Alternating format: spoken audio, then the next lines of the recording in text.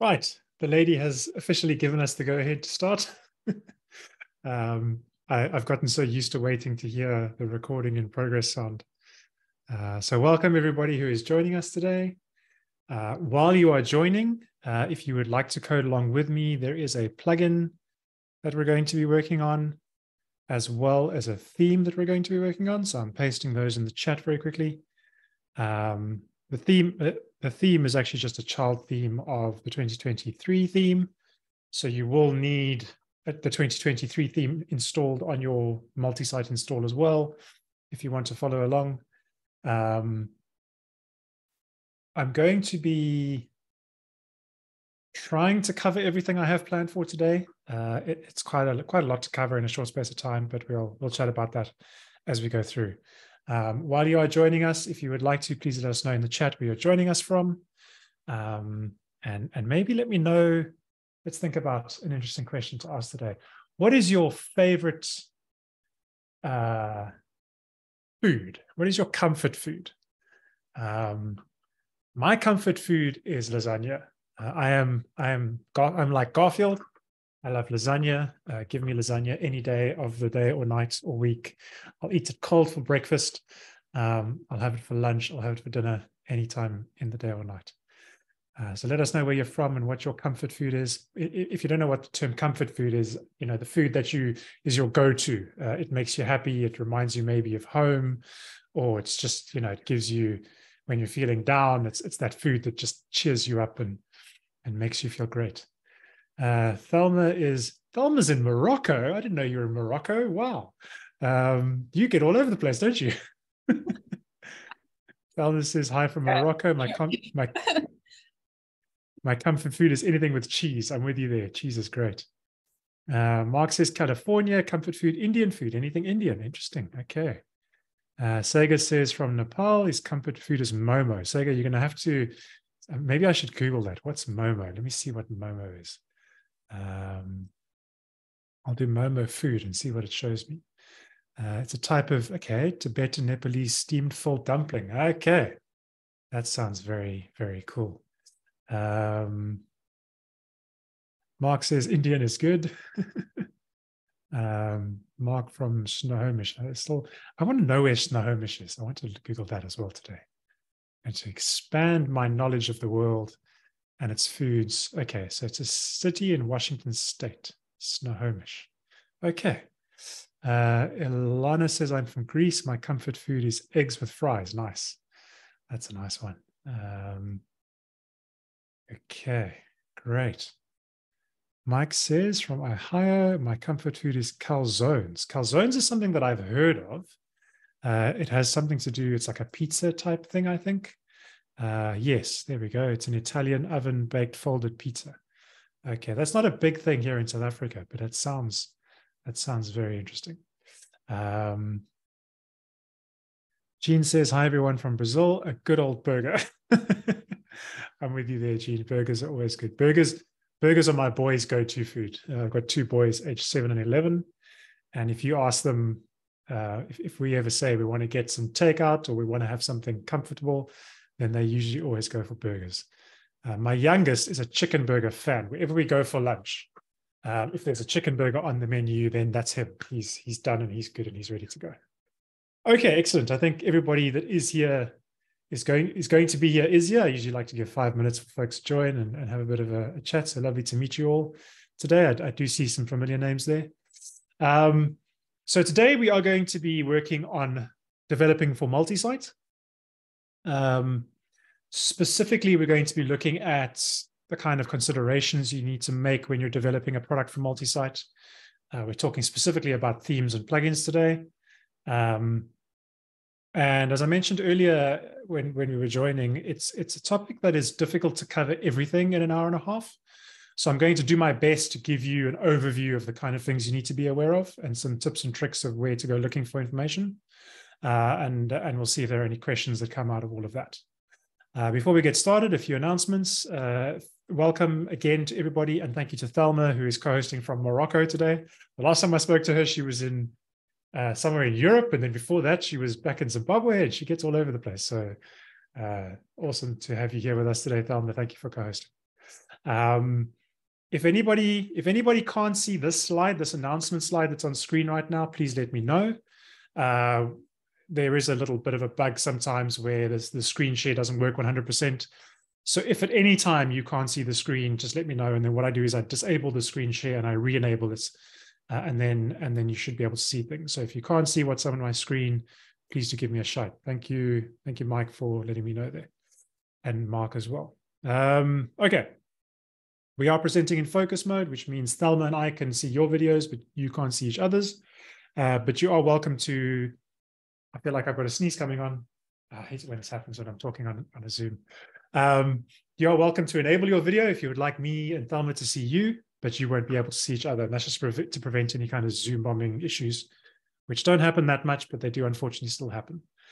You are welcome, as always, to ask questions. You're welcome to post questions in the chat or unmute to ask questions. Mark says, Jonathan and I go to the same barber. Yes, he's very good at what he does, but he becomes costly over time. My haircut is a new set of clippers every couple of years. That's my haircut cost. I'm too lazy to keep mine sharp and clean them, so I just buy a new set every couple of years. As I was saying, you are welcome to post questions in the chat. You're also welcome to unmute to ask questions. If you prefer to post them in the chat, but it's not quite clear to me, I might ask you to unmute to kind of clarify your question. If you prefer to unmute to ask a question, you're welcome to. You're welcome to just call my name and say, Jonathan, hold on, I've got a question. The only thing that I do ask is to please, if your question is not specifically related to what we're talking about today or on screen, maybe it's a slightly tangential question or related to something else, keep those either for the breaks that I leave or towards the end. But if it's about something on screen or something we're talking about, either I'm going too fast or you don't understand something that I'm presenting, then please feel free to stop me and let me know. Okay, then just a quick sanity check again. I'm going to copy and paste the theme and plugin repos that we're going to be working with today into the chat. As I mentioned, the theme is a child theme of 2023, which is the current default theme for WordPress. So you will need that theme in your WordPress multi-site setup. You will need a multi-site setup. So unfortunately, I'm not going to have time to go through setting up a multi-site again today. But if you are watching this later on and you have never set up a multi-site install, there is a workshop on WordPress.tv that I did a couple of weeks ago that walks you through that process. So if you don't have a multi-site today, go through that video, go find that video on WordPress.tv, set up a multi-site locally, and then you can work through today's content. Then very importantly, I do tend to talk very, very fast. It's something I very much try and focus on, especially given what I do. But if I start going too fast and either you can't understand me or the automated captions are not keeping up, please do let me know. Send me a message in the chat or just say, hey, Jonathan, slow down. As always, I will be posting this recording. This is being recorded and will be posted to WordPress TV afterwards, usually during the course of my day tomorrow. And then finally, if you're looking for any more content around learning things about WordPress, you can go to learn.wordpress.org. All of the workshops that I'm doing mostly this year, I am turning into tutorials on Learn WordPress. So if you don't want to sit through the workshop, you can go and watch the tutorial as well, and all the code samples and snippets and all of that are there as well. Okay. Then let's just look at our learning outcomes for today. I'm going to be looking at some useful resources to be aware of if you're developing for a multi-site setup. I've actually gone through and listed sort of some of the main functions you might need to work with, some of the main hooks and filters you might need to be aware of. So I actually just remembered today that it might be useful to also share the link to the slides in the chat, because all the functions are in the useful resources slide. So that'll be handy if anybody wants to download that. Then we'll be looking at what to consider when developing a theme or a child theme, and if it's going to be used on a multi-site network, and then what to consider when developing plugins that might get used on a multi-site network. So those are the three main topics today that we're going to be covering. Okay, before we kick off, are there any questions around anything? Does anybody need time to get anything set up, grab a sip of water, take a break, whatever the case may be? I am going to go off camera and blow my nose because there is a sneeze that's building. So I apologize. I'm going to unmute and go off camera for a second while I do that.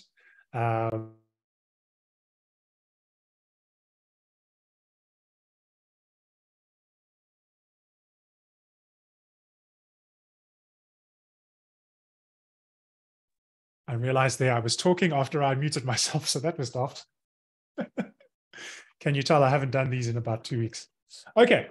We don't have any questions, so let's kick off. So the first thing I want to just cover is some sort of thoughts to think about when it comes to developing for multisite.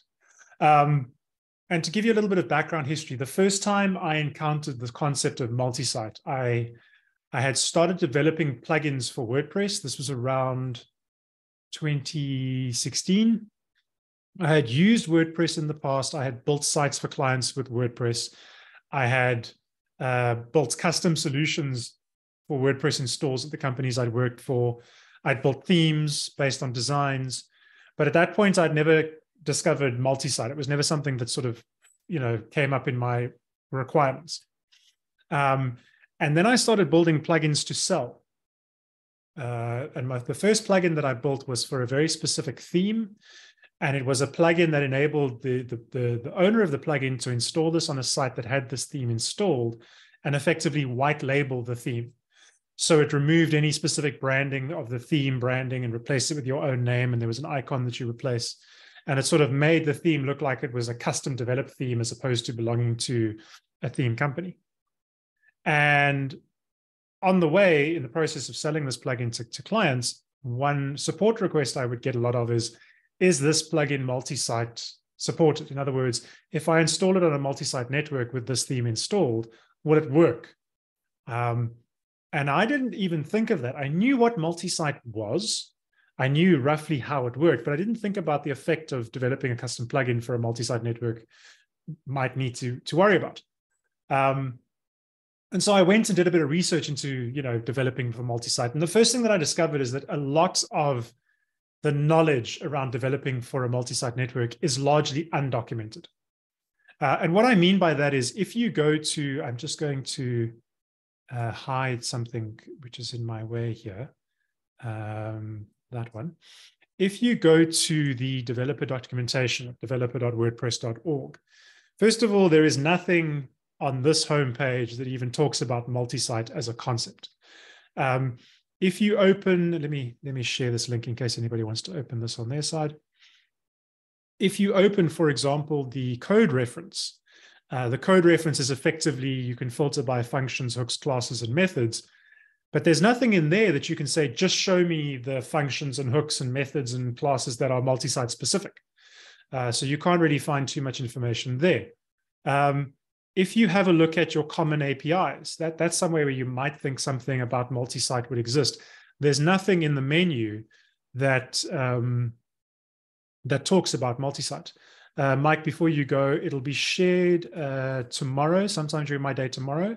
I share the link in the meetup event comments, and then you can also find it on WordPress TV, WordPress.tv, and it'll be the same name as what today's session is. So keep an eye out for it there.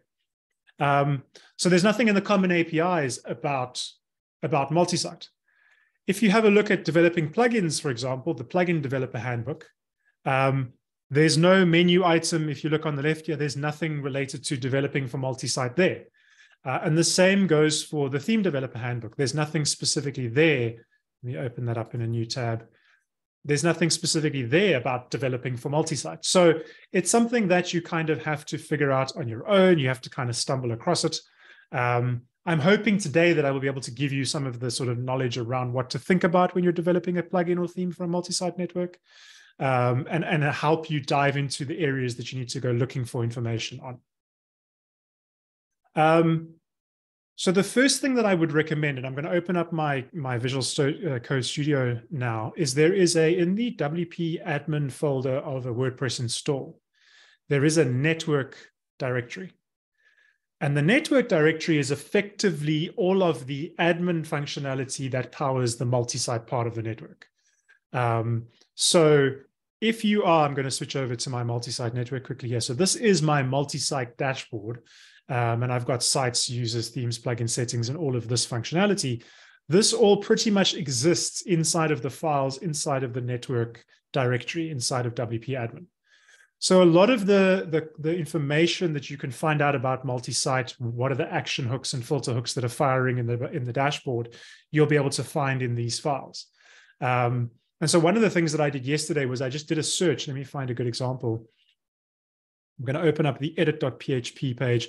I just did a search for any do action calls, which then helped me list out all of the action hooks that are being fired in the network admin dashboard. So that's one way to kind of dive into multi-site and see what are the kind of things that are available there. When it comes to the front end, I thought I had a note here about that, but I don't. When it comes to the front end, it's not that easy to find information. But the one thing that you can do, and we'll discuss this function in a second, is if you do a search through the WordPress code base, I'm going to do a search here now for the is multisite function.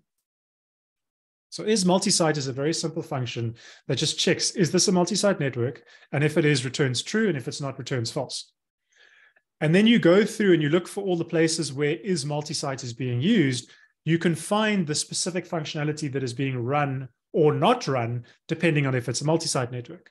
So for example, if we have a look at the wp-activate.php file, which is the one I have open right now, this resides in the, it just resides in the root of your WordPress install.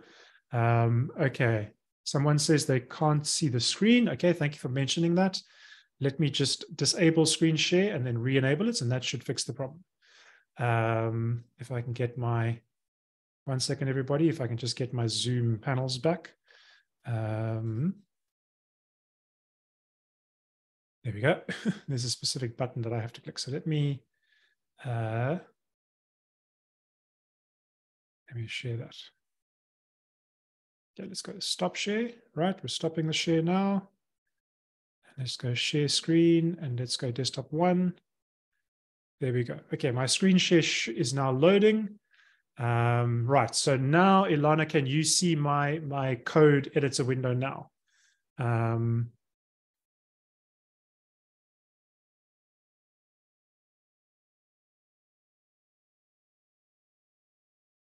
You just let us know in the chat if you can see that code editor screen.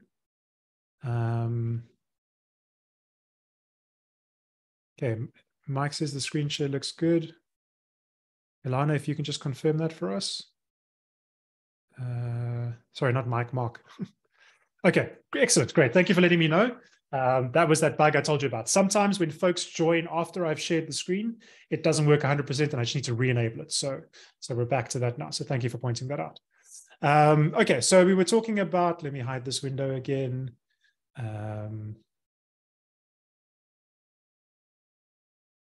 Okay. So this is the wp-activate.php file. It sits in the root of a WordPress install. It's sort of the first PHP file at the top of that list. And you will see there is the is multisite function being called. It's doing a is not multisite. So in other words, if this is not a multisite install, then it does some specific functionality. And so that's a great way to check what things are happening in a multisite environment versus not in a multisite environment.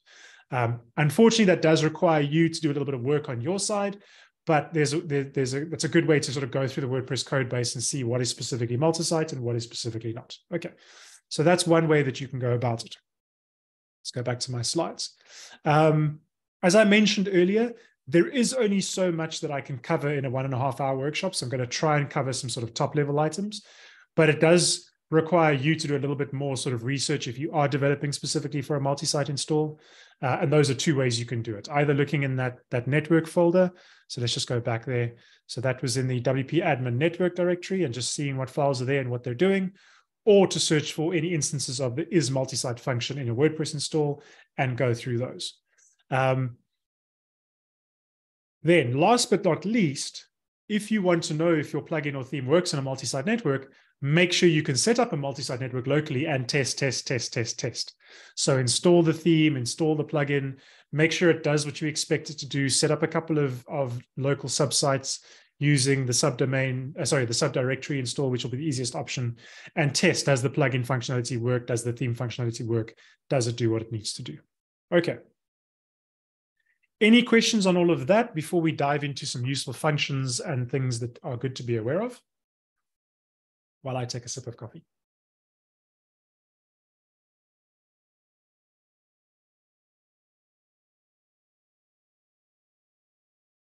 while we talk about coffee, I have the opportunity. I'm going to Greece in June to go to WordCamp Europe. And I can't wait to try Greek coffee. I believe it's very, very good. So I'm looking forward to that. Okay, so let's talk about some useful multi-site related functions. I'm going to make, I realize that this text on these is quite small, so I'm going to make this a little bit bigger. If I can navigate my own slides. There we go. Let's make it 26. There we go. Okay. So the first one is, what have I done? Sorry, folks, I am busy breaking my own Zoom setup. So the first one is the is multisite function. I'm not going to open up the handbook docs. They are linked in the slides if you want to check them out later. We're just going to run through them very quickly. But the is multisite function we've already discussed. It basically checks, is this a multi-site network? And if it is, perform certain functionality. And if it isn't, don't. So that's a great way you can develop your plugin or theme to have specific functionality for a multi-site network. Then there is the is main site function. So what this does is this checks, as you might remember when we installed the multi-site, there's always the main site, which is the first site that existed as a single site before it was converted into a multi-site. That function just returns again true or false if you're in the main site or not. Then you have two admin-related functions. There's the is super admin function, which is the multi-site equivalent of the is admin function. And you'll know that that basically checks, sorry, I'm getting myself confused here. Sorry. The is network admin function is the multi-site equivalent of the is admin function, which checks, is the request being made in the dashboard or is it a front-end request? So the is network admin function, which is the fourth one on this list, basically says, are we in the network dashboard? And if we are, then perform certain functionality or don't. The is super admin function is specific to the current user. So you can check if the current user is the super admin, in other words, the network admin, the person who set up the multi-site, or somebody who's been assigned network admin. And then you can allow specific functionality or not, depending on that user. And the network admin URL is the multi-site equivalent of the admin URL function, which is a function that you can use to retrieve the network admin URL and then append variables to it to redirect folks through the network. So when I talk about the network admin URL, let me show you what I mean. It's effectively this URL here. So in this case, it'll be multipress.test/wp-admin/network. And if you want to redirect somebody to a page within the network, not within the admin dashboard for the single site, that's the network admin URL that you would use. Then you've got things like get blogs of user. And you'll notice when we look at some of these functions, some of them use the keyword or the term site. Some of them use the keyword or the term blog. And that's just a sort of offshoot of the fact that WordPress was originally a blogging platform. So what we know as sites today used to be known as blogs. So some of them are still using the old terminology of a blog. But effectively, the get blogs of user is a function that will return all of the sites, the subsites, or even the main site on the network that this user has access to or is an admin of. So if you have a user that is an admin across multiple sites and you need to perform certain functionality across those sites because of the user, you can use the get blogs of user functionality. The last one is the is network only plugin function. Now, this one is very specific to plugin developers. And I'm going to open this one because it actually exposes something extra that I want to share with you. You'll see that at the top here, it says it checks for the network true in the plugin header. So what this means is when you're developing, I'm going to switch back over to my code editor view here. When you're developing a plugin, as we know, no, not a Kismet, let's open up Hello Dolly, for example. As we know, plugins have a plugin header. Sorry, here it is, where you can define the plugin name, the plugin URI, the description, the author, the version, those kind of things. You can also specify a network key, and you can set it to true. And what this effectively does, let me go back to the documentation, is it allows the plugin to only be activated as a network plugin. So in other words, somebody installing it on a single site wouldn't be able to activate it on a single site. It's specifically network only.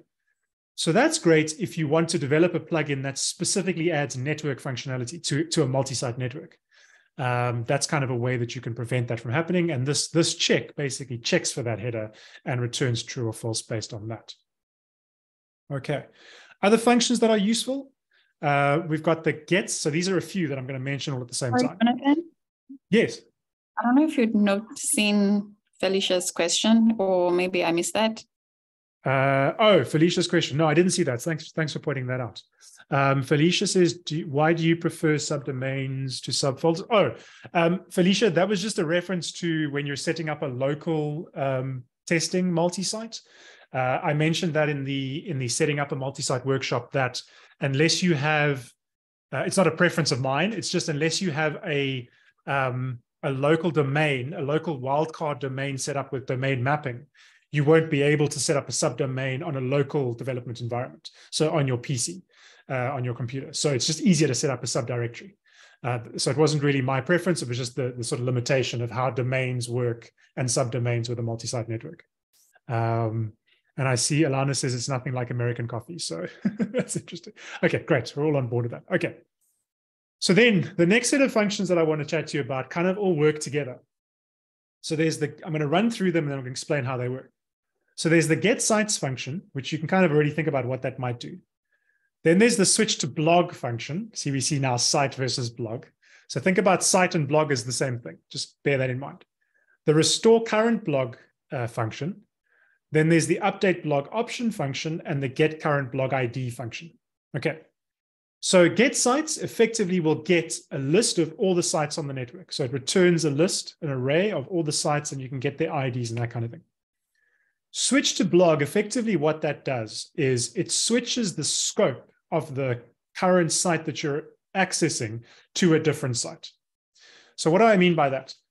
When you are, because your multi-site shares the same WordPress core files and the same plugin files, so it's not multiple plugin files, it's one plugin that works across different sites. You network activate it, and then you individually activate the plugin on the different sites.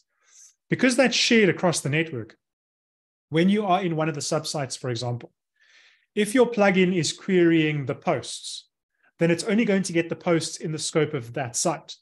If you are updating options, it's only going to update the options for that site.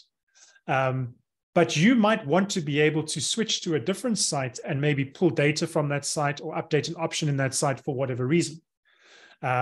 That's where the switch to blog function comes in. So you can switch the scope of what site you're in your plugin or in your theme code to a different site on the network, perform some functionality there, and then use restore current blog to switch back to the current site.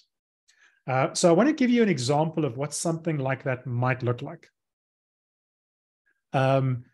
One example I have is, let's say you are in a plugin and you want to create a function that updates an option on a specific site on the network. So you've got some functionality happening, and on a certain trigger, you want to call a function that, let's say, updates an option on site 2, for example. So I'm going to open up my VS Code now, and just at the bottom of Hello Dolly here, I'm just going to scroll to the bottom and kind of show you what a function like that might look like using some of these functions we've just discussed. And I'm just going to copy and paste it and pop it on screen so you can all see it. I will also share it in the chat if you want to copy that code. But effectively, here's the function. It's called update site option, and we pass it the site ID. And then we say switch to blog, and we pass in the site ID. So that means change the scope to whatever site we're changing. Then we can run the default update option function call, which many plugin developers will know. If you don't know, it's basically just updates an option. And we tell it the option we want to update and the new value, and it'll then update that option for that site. And then we call the restore current blog function to restore back to the existing blog that we were on. So if we were on site 3, for example, and we wanted to update an option on site 2, we could call update site option, pass in the number 2, and then it'll make that change as necessary for site 2, and then come back to the current scope. If you don't come back to the current scope, any other execution of your code will take place on the site that you switch to, and that could cause issues. So if you read the documentation for switch to blog, it says you should always restore current blog when you've switched to blog and made the changes that you need to make. Now, let's say, for example, you wanted to extend this function, and you wanted to, for example, update an option across all sites based on some trigger. Let's say, for example, you've got a piece of admin functionality, and when a super network admin, say, enters some information and hits submit, they want that information to go across all sites on the network. Well, then your function might look a little bit different. It might look something like this. So let me talk you through that. So here we're passing in the option name and option value, which we'll get maybe from the form or whatever the case may be. And then we're calling the get sites function. So this is similar to get posts. Get post goes and retrieves all the posts for a site. Get sites retrieves all the sites on the network. Then it's an array of sites. You can loop through that array and get each individual site. Each individual site in that array is an object. So you use the object notation to get the blog ID from the site object. So you switch to that site using switch to blog. You run the single update option, because now we're in the scope of that site. So we don't have to use the blog option one, which I'll show you in a second. We use the single update option, the new option and value, which I should actually be using these variables. So let's do that. Slight change in my code here. This is what happens when you write example code that you never test. It's just meant to be an example. And then again, restore current blog. Now, what I would like to highlight to you here is that I'm calling restore current blog inside of the loop. Because if I did this, if I switch to blog and I called restore current blog outside of the loop, restore current blog only restores the previously switched to site. So let me give you an example. Let's say I've got 5 sites on the network. My main site is site 1, and then I've got site 2, 3, 4, and 5. I will get the sites. So I'll get all the different sites. I'll start with site 1. So I'll switch to site 1 and I'll make the change. Then I'll switch to site 2 and I'll make the change to 3 to 4. Then I was on 5 and the last one was 4. So when I call restore current blog here, it'll restore back to 4, not back to the previous one I wanted to be on. So you should always call restore current blog inside of here. And that way it'll always restore back the correct one and get you to the same place. The other way that you can do it, and this is another function in the list, so let me switch back to my slides, is you can use the get current blog ID and store the current blog that you're on. So let's say you're actually accessing this in site ID 4, for example, and you want to always make sure you switch back to the scope of 4. So get current blog ID obviously gets the current site ID or blog ID. That's always the confusion when things are different. So here, for example, you could say something like this. You could say current site ID equals get current blog ID. So that'll be whatever the current site is. Then you can do your get sites. You can loop through and do the updates. And then over here, right after the for each loop, then you can call switch to blog again and pass in what the current site ID was. And that way, you know you're always coming back to your current site. Now, what's interesting about this is I was doing some research on this while I was preparing for this workshop. And apparently, doing it this way is more performant. And let's think about that. In the previous way, we were doing switch to blog, update option, and restore to current blog. So those are 3 actions. So multiply that by 5 sites, that's 15 actions in total. Now what are we doing? We're doing 2 actions inside of the loop. So that means 10 actions, and then 1 action to switch back to the current blog and 1 action to get the current blog ID. So now we've gone from 15 to 12, which is only 3 less, but imagine that on scale. Imagine that on 100 sites. So you would have gone from 100 times 3 actions, 300 actions, down to 100 times 2, 200 plus 2, so 202. So that's a 92 action decrease, meaning your processing is that much faster, almost a third faster. So depending on your scope and how you're running things and how you're making changes, it's good to know both options exist. Okay. Jan says, is there a way to add new fields when generating a new site? I'm glad you asked that. Jan, I'm going to get to that in a second, so bear with me on that one. Lisa asks, are you using Notepad++? No, Lisa, I use 2 editors. I'll share them with you very quickly. The first one is VS Code, and that is the one that I use in my workshops. And the reason I use it is because it is free, it is open source, and most people can download it and use it. And it's also possible to set it up with a lot of functionality that my actual everyday editor uses, which is called PHP Storm. PHP Storm is a paid for IDE that I'm actually going to bring it over here. I use it for my writing, for my coding, and it has a lot of built-in PHP functionality that I like. I'm going to share this with you today because I can't do this in VS Code yet because I don't know how. But for example, in PHP Storm, this is completely unrelated to multisite. I want to just share this with folks. One of the things I love about PHP Storm is you can do a find in files search. And you can search for, remember we were talking about searching for is multisite earlier. So I can do that. I can say is multisite. I can search for it. And then I can do what's known as open in find window. And when I do that, it pops up a find window at the bottom of my screen. And it shows me the list of all the results. And I can literally just click through to every single one and see the code on the right-hand side here. So this is a great way of digging into multisite and seeing where all those instances are. I'm pretty sure it probably is possible in VS Code. It probably would require a plugin of some kind. But because it's by default in PHP Storm, I just keep using it in PHP Storm. So those are the two editors I use, VS Code for my workshops and PHP Storm for my day-to-day. Okay. So that's how you would use get site, switch to blog, restore current blog, update blog, all that kind of thing.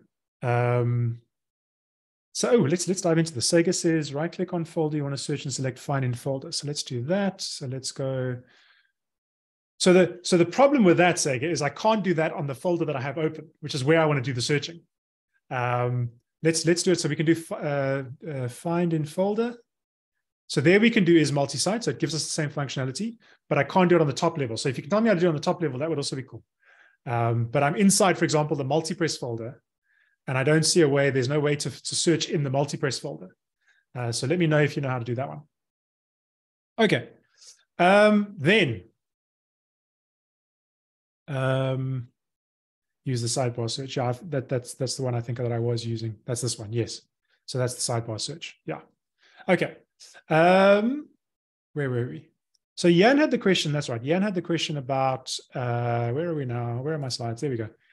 Jan said, is there a way to add new fields when generating a new site? And I'm glad you mentioned that because there is a way. So there are also some useful multi-site related hooks that I recommend you look into. And the one, Jan, specifically to your question, is there is a sign up blog form hook, which let me open up that one quickly. This fires after the site sign up form. So you can add additional fields to that sign up form. And then there is the WP initialize site. So this time they've gone from blog to site again, which fires when the site's initialization routine should be executed. So you can set up additional fields on the sign up form. And then inside this action, this initialize site action, you can do something with those fields. And a great example for that is, for example, if you wanted to allow multi-site users that are signing up to select their own domain name and have some kind of API request that registers it for them and then points it to their subsite, that would be the perfect place to do it. I'm not going to dive into how one would do that today. That's maybe a whole nother workshop or a live stream, but that is an example of how you could do that. Then other useful related hooks, there's the network admin menu hook, which is essentially the hook you use when you want to register network admin menu items. That's the same as the single site admin menu hook. There is a network admin notices hook, which is the equivalent of the single site admin notices hook to register admin notices. We've spoken about the blog form and the initialized site. There's also and here you'll see the WPMU prefix. So if you go and read about the history of WordPress, WordPress multi-site was originally developed as a project called WPMU, so WordPress multi-user. And some of those functions had the WPMU prefix, and some of those functions still contain that prefix. But what that does is it filters the displayed, let's move this out the way, actually let me hide it.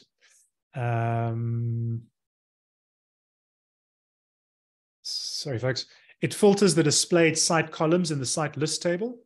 So what that means is if I go to my site list, I can add columns to this table using that filter.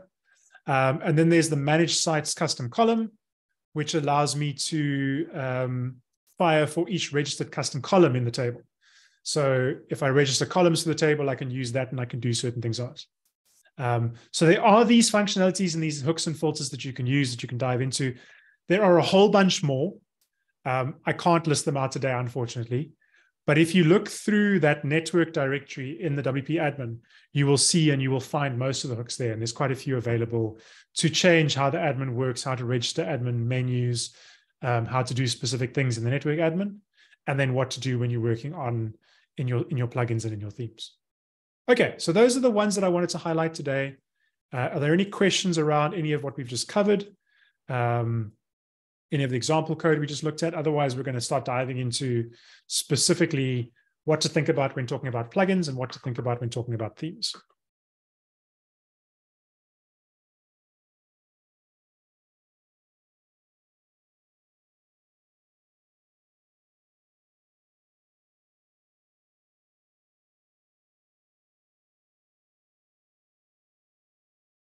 While we're doing that, I'm going to close down some of these tabs that I have open because otherwise I get myself lost.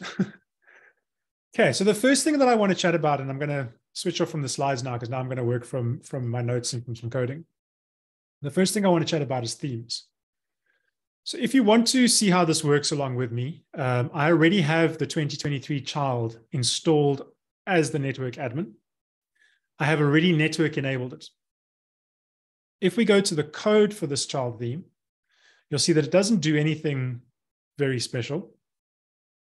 So I'm going to open up the 2023 child. It just has, it's a block theme. So it's based on the 2023 theme. So it has a basic theme.json file. It has a style.css, which just has the theme header. It has a pretty standard README. It has an empty functions.php file. And then it has very specifically a footer default pattern that I've copied from the parent theme to the child theme. And that's what we're going to be working with today. So when it comes to how themes and child themes and that work across the network, the shortened version of it is most of your functionality will just work as is. So if you are calling template tags to get site names, and if you're calling post-related querying posts, querying pages, querying whatever, updating and deleting site options, all those kind of things, that's going to remain pretty much the same.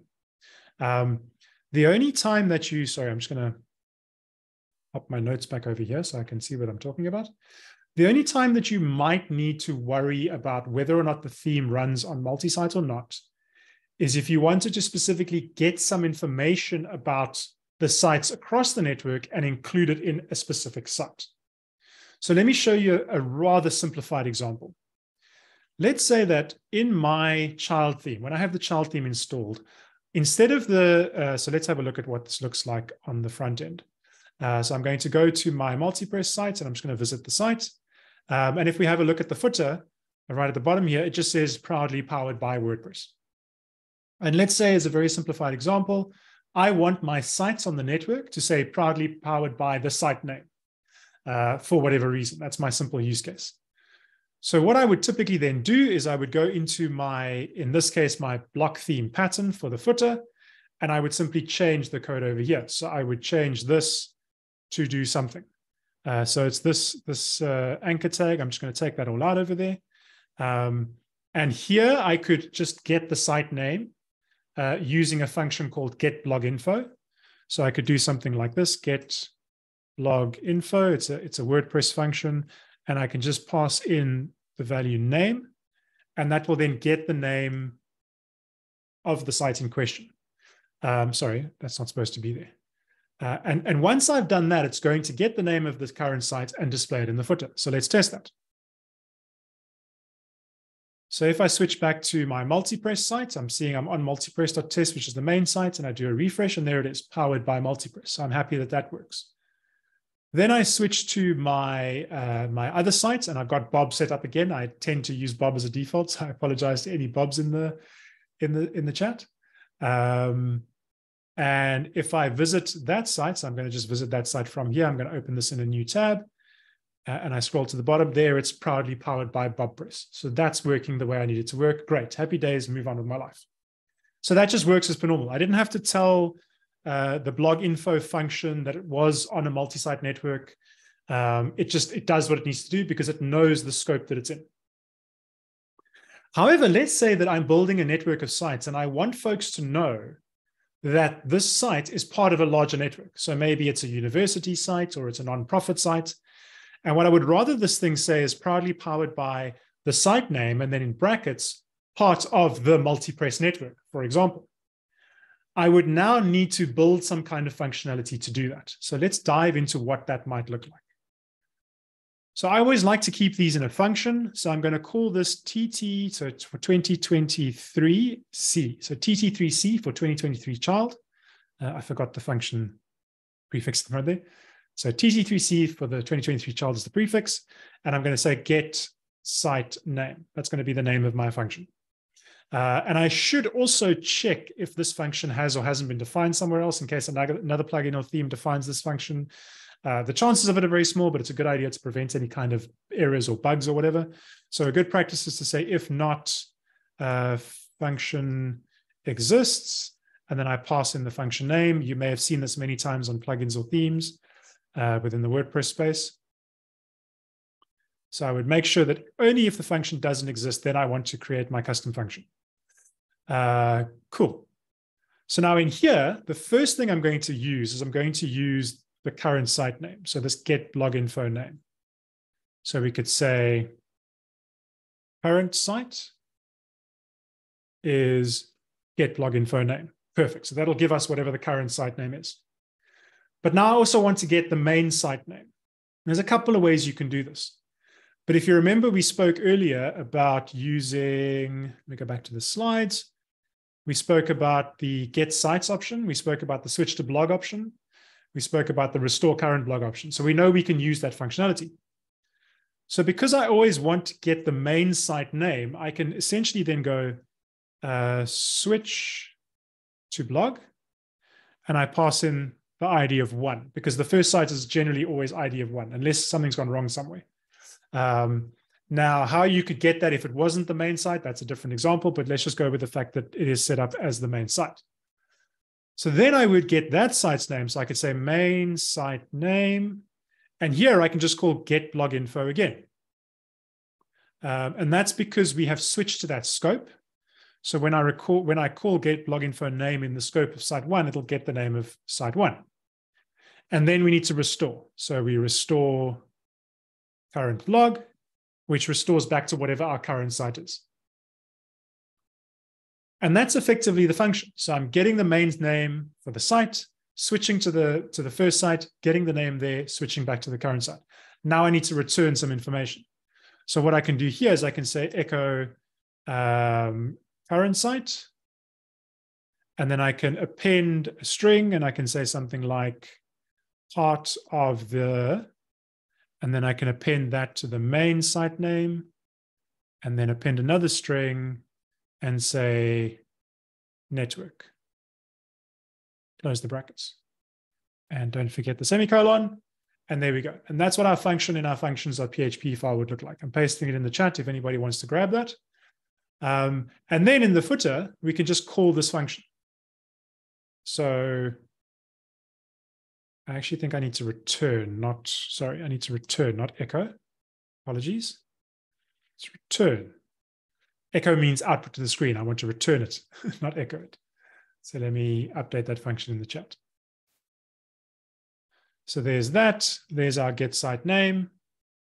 And now it's going to go and it's going to call that function, switch to the main site, get the name, append the string, and return it back. So let's see what that's going to look like on the front end.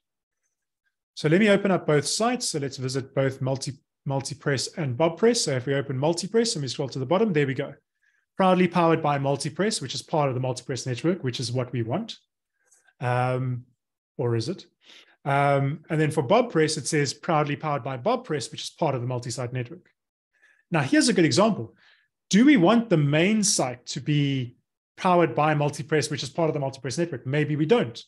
Maybe we only want this to show on subsites. So that's where, for example, we can use, and we mentioned this earlier, we can use this is main site function. So this one checks if it's on the main site or not. So we can update this code. So let's go back to our functions.php. And at the right at the top here, we can say, if this is the main site, well, then we just want to return the get blog info name. We don't need the powered by and all of that. It is the main site. So we just return that, powered by Multipress. Or we could say powered by the Multipress network, or whatever the case may be. So that's that. Otherwise, if it isn't the multi-site, then do what it needs to do, build up the name and return it. So with that in place, let's have a look at what that does. So Multipress, if we refresh the home page, just proudly powered by Multipress, we could add the Multipress network or whatever we wanted there. And then on BobPress, we have the proudly powered by BobPress, part of the multi-site network, multi-press network. So that's the only time you might need to use some of this functionalities. If you want specific information from the different sites in the network because you want to render it somewhere in your content. If you're wanting to pull posts from another site into a main site. I remember one of the early ideas that I had a couple of blogs that I was running. One was to do with development. One was a personal blog. One was to do with the sport that I was doing at the time. And I thought about building a multi-site network for each one of those blogs and then pulling them all into the main site, which was kind of like the home for everything, and then having it split off. Ultimately, I scrapped all of that and just ended up putting it all on one blog anyway. But that's one way you could do it. You could have one main site that has all the data, and then all the subsites, you could have individual information there. But otherwise, as I was saying, the rest of your plugin and theme functionality, you don't have to make any huge changes. You don't have to make any major considerations. Your plugins and themes will just work. Sorry, your plugins and themes, your themes and your child themes will just work as they normally are on a site because they know that they're in the scope of that specific site. Okay, any questions around developing themes for a multi-site network before we move on?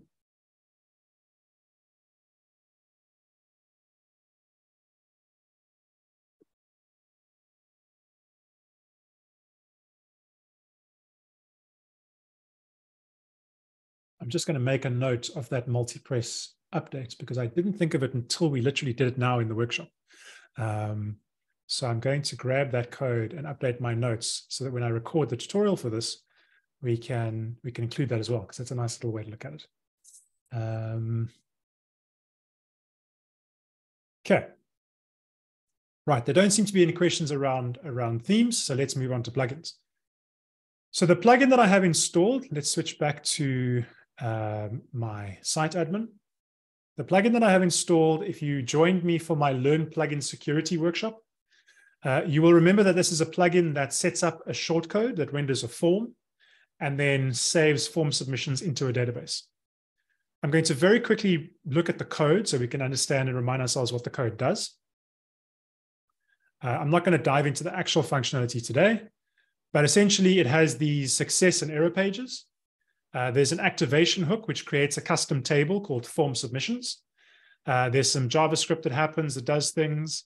There's a shortcode, which renders the form. And then users can submit the form, and it's like a contact form for a website. And I used this when I did the plugin security workshop, and we spoke about how you should sanitize data and all those kind of things. Don't worry too much about the actual functionality. The thing to remember when it comes to developing plugins and themes is, sorry, I keep saying plugins and themes. When it comes to developing plugins specifically, like themes, most plugin functionality will work the same in a single site and on a multi-site. So again, if you're doing things like register post type, get posts, update options, all those kind of things on a single site environment will work in a multi-site because it is in the scope of that site. There are, however, two things to think about when developing a plugin. The first is that plugins will often have some kind of settings page. So you will have to register an admin menu item and maybe an admin submenu. And then you'll have some kind of page, you'll have some function that registers the callback. So in example, if we look at this plugin, I'm going to go down to the bottom. There's an admin menu hook that I've hooked into, and it adds the learn admin page submenu. And then it renders a list of the submissions. Now, when you're developing your plugin for the multi-site network, you need to think about, does this settings page need to exist in the single sites admin, as well as or exclusively to the network admin? If it's a setting that is going to affect the entire network, then it needs to belong to the network admin, and you need to register it using the network admin menu hook and do things accordingly. The rest of the functionality will be pretty much the same, but you need to register it in the right hook. And then the other thing that you need to think about is how your notices work. So if you're running admin notices, you need to use the network admin notices if you're updating things, changing things, whatever the case may be. That's the one consideration. The other consideration is if your plugin is storing any kind of custom information. So in other words, you're not using custom post types. You're using, like we are in this instance, we're using a custom table. So let me show you what I mean when I talk about this. If we go and have a look at the activation hook, you will see that I'm using the WPDB prefix method on the WPDB object to create the form submissions table name. When I activate this plugin, I'm going to just deactivate it and then reactivate it. When I activate this plugin, when I network activate this plugin, the register activation hook will fire because that's when the plugin is activated on the network. So it doesn't fire when I activate the plugin on a single site, it fires when I activate it on the network. So if I switch over to my database for this site, let me show you that very quickly.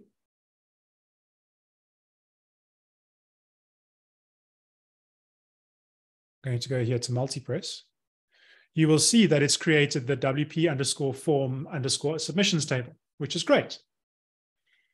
The problem is, if I load the shortcode onto one of the subsites, and let's scroll down to the function that saves the form data. So we'll go down here to it's the maybe process form function. And you'll see here, I'm getting the table name as prefix form submissions. Remember what I said earlier, your core functionality will function in the scope of the site. So in the scope of site 2, WPDB prefix will return WP_2_, and then you're appending form submissions to it. So it's going to look for a table that doesn't currently exist. Let me show you in the database. I've got WP2 terms and term meta and posts and options and links and comments, but I don't have a form submissions. So because I'm using the core table prefix functionality of WordPress, which I should do, it's getting the table name that belongs to site 2, which is WPDB_2, and looking for form submissions. It's not going to find it, and that code is going to fail. So I, as a plugin developer, need to be aware of that. Now, there are two ways that I can do this. Either I can update my process to always use the WP_form submissions table, or use my own custom prefix. So I might use a prefix of LPS for Learn Plugin Security, or whatever the case may be. The problem with doing it that way is it's not sort of the WordPress way, if you will, and it could cause you problems later on. So if you have a look at let's find the register activation hook documentation in the WordPress developer docs. I want to show you something to think about there. So I'm going to share this with you if you want to scroll with me.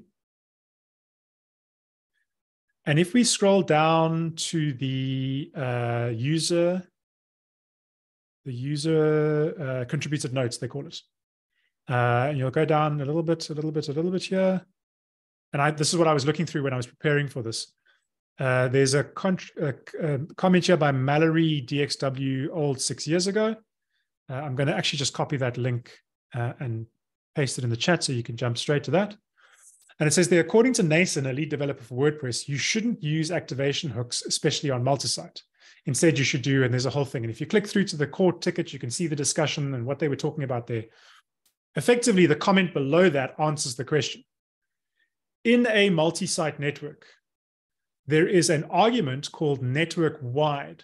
Well, sorry, not in a multi-site network. In any WordPress install, there is an argument called network-wide, which is passed to the callback function for an activation hook. In the scope of a multi-site network, that network-wide argument is always going to be true.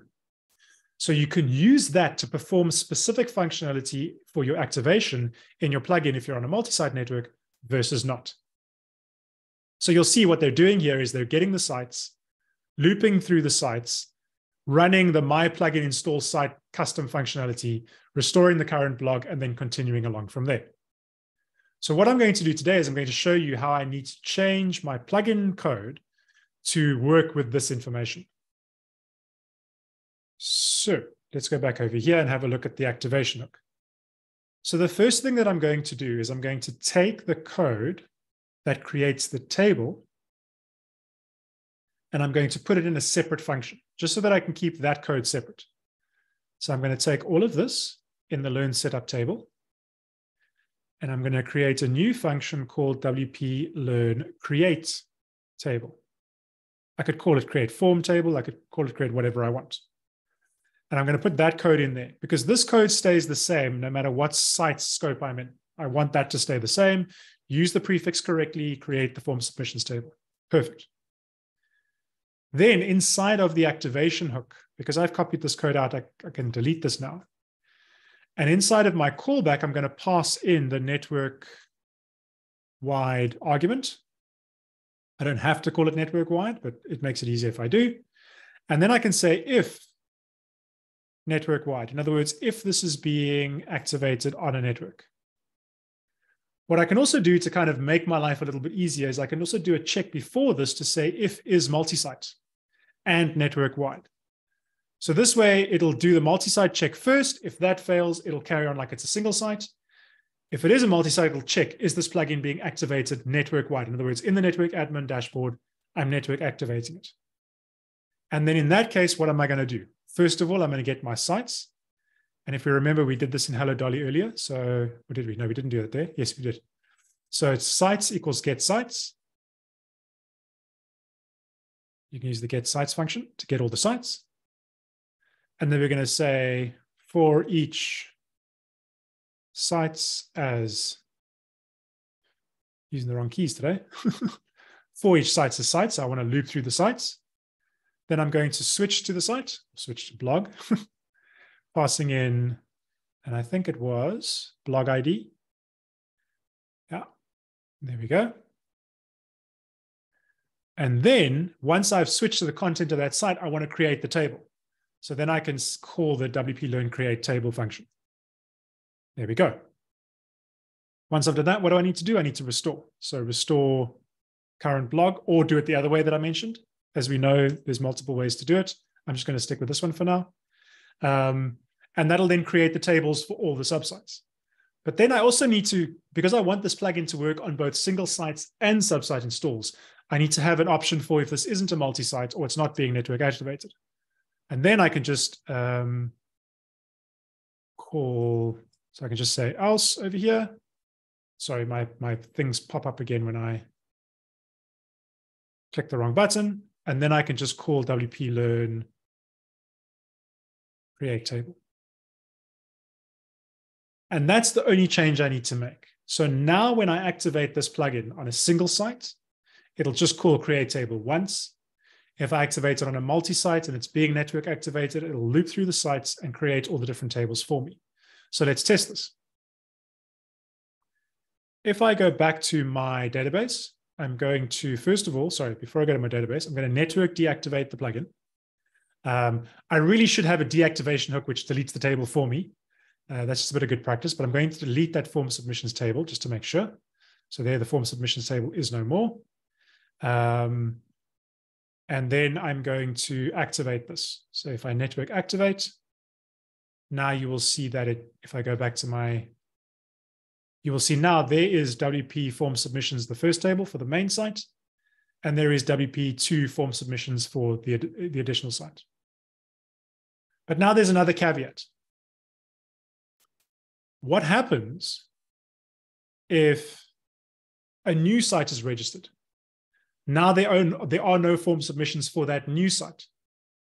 So that's where you would do something like use the, and this gets back to the question that Jan had earlier, you would use one of the hooks. So maybe the WP initialize site hook. So let's open up that one.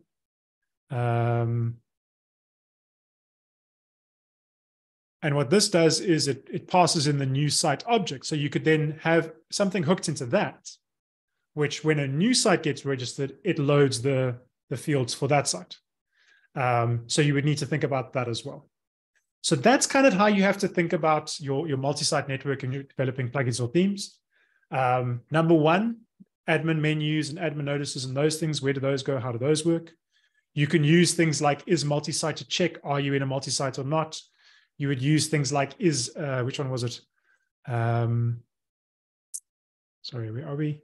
Is network admin versus is admin to check if you're in the admin dashboard. And then if you're creating custom functionality, custom tables, you need to make sure that you're using the correct switching to the blog, creating the new table, switching back, and all of those kind of things. Okay. Any questions around all of that? I know it's a lot to take in. It's the kind of thing where the best thing to do is to test your plugin functionality on a multi-site network And that's what it gets back to what I was saying in the very first slide, which is test, test, test, test, test. So have a multi-site network set up with 1 or 2 subsites, load your plugin or your theme, test them across the site, make sure the functionality works, then create a new site and see if the functionality works there. If it doesn't, think about why and adjust things accordingly. It's not something that is easy to sort of cover in a short workshop, but hopefully I've given you some ideas and some concepts to think about, so that when you're building your plugins and themes, you have these things in mind. As I mentioned, if you are just using, and this is a good argument for not going too far outside of the WordPress ecosystem when it comes to developing your plugins or themes. If I was using a custom post type, for example, for my form submissions, I wouldn't have to worry about any of this, because when a new site is created, the posts table for that site is automatically generated. So if I was using custom post type and I was storing it as custom post type, that's how it would get stored. And I wouldn't have to worry about these things. It's only because I'm using a custom table that the problem comes in.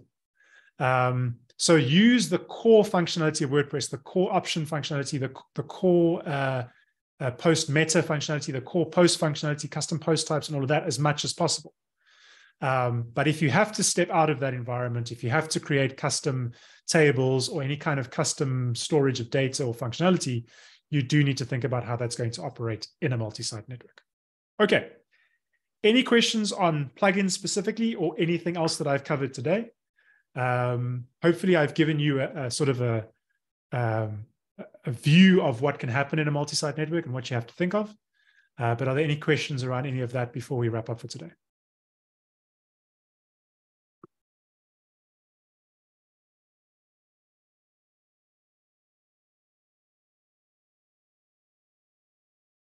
Okay. Cool. There don't seem to be any questions at the moment. Thank you, Mark, for your kind words. If there are questions around this topic that you might think about afterwards, or if you're watching this on WordPress TV, you are welcome to leave them in the comments of this GitHub issue, and I will follow up afterwards if need be. As I said, I am preparing a tutorial on this, which will cover all this information as well, with links and documentation and those kind of things. In that tutorial, I'm going to try and do a little bit of a deeper dive into the functions. I've actually been thinking about spending a bit of time working on the documentation side and maybe creating a page specifically for multi-site that lists, that at the very minimum lists all the multi-site specific functions, hooks and action hooks and filter hooks, just at a minimum, so that folks can easily just go to that page and see all the multi-site specific stuff and then link through from there. So I'm going to try and think about if I can do that in the near future. If anybody out there has some time on their hands and they want to create that documentation, please do go ahead. If you're not sure where to start, let me know and I'll gladly help you. But I do think it would be something that would be super valuable. Other than that, thank you all for joining me today. It was lovely to see you all again. It was lovely to see my fellow haircut friend, Mark. Thank you for joining me.